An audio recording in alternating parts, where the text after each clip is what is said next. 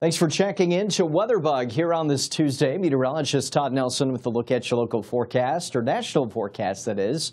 Locally, we are talking about flakes from the lakes. The lake effect snow machines are cranking here.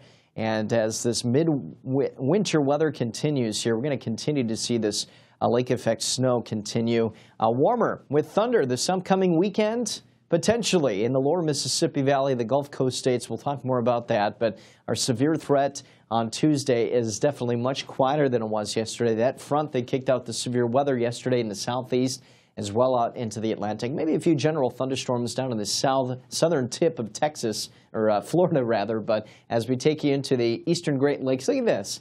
We've got some general thunderstorms downwind of both Lake Erie and Ontario. You might think that that's kind of strange, but because this air mass is so cold and the relatively warm waters of the Great Lakes here, because of this extreme temperature difference, we've got this lake effect snow machine kicking up, and it could be so intense, this lake effect snow, that we could see some thunder snow. And we've already had reports of thunder snow overnight there from Monday into early Tuesday morning, but some spots here could see as much as 1 to 2 feet of snow downwind of those Great Lakes, especially as you get up into the Tug Hill Plateau region of the Adirondacks and so on. But pretty amazing to see that. But as I mentioned, this is a very cold air mass. We do have another impulse of energy that's going to be plowing into the western U.S. And there it is, a little impulse here, but then another little impulse back west of that, eventually rolls inland. And what's going to happen is that's going to allow this colder air to get pushed back up to the north by this upcoming weekend. There it is, a little trough. That could help to kick out some shower storms